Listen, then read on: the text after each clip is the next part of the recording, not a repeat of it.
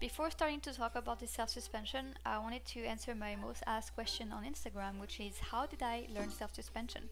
And I actually learned by myself. It's a very long story, so let me know if you want a full video about it.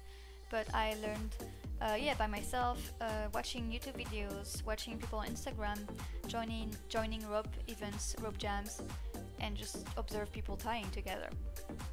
So in this video, I am doing a figure 8 chest harness. Instead of doing 2 wraps at the beginning each way, like each way crossing, I did only 1. I wanted to see if I could save time, because this harness is quite time consuming to make. It is very comfy, it is very versatile, I love it, but it takes so long. So I wanted to see if it would still be comfortable enough this way, and it actually was, so I was pretty happy. For the leg, I do 4 wraps. I could have done 2, even 1. 4, it's just more comfy. And I tie my main upline in the back.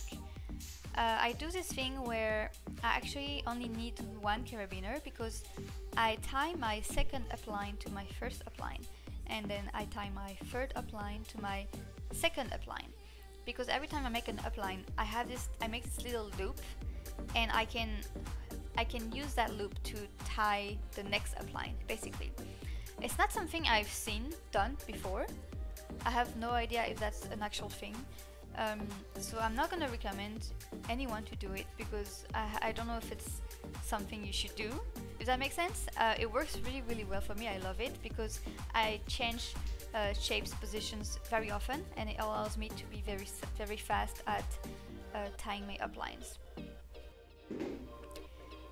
Then I will tie my main upline. I will put it in the front instead of the back, and I will do the same thing. I will tie my leg to this first upline, and then I will grab my foot and try to find a shape that I like, a shape that's comfortable, something that just feels good and is pretty.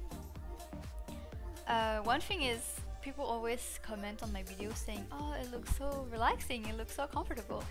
But it actually is not 90% of the time, because when I tie, I need to be 100% focused. You know, I use some of my muscles, obviously, my core especially, and it's a bit painful as well. It can be sometimes very painful, and because I need to make sure I'm safe, I need to be 100% super focused all the time, and I just can't relax, and I get dizzy when I spin, so it's really not relaxing at all. Maybe like this is quite relaxing here, but I was getting dizzy, so I actually didn't stay too long like this. I think that's it for this video. Let me know if you have any questions, or if you want me to talk about something in particular. I will be happy to do it. Bye!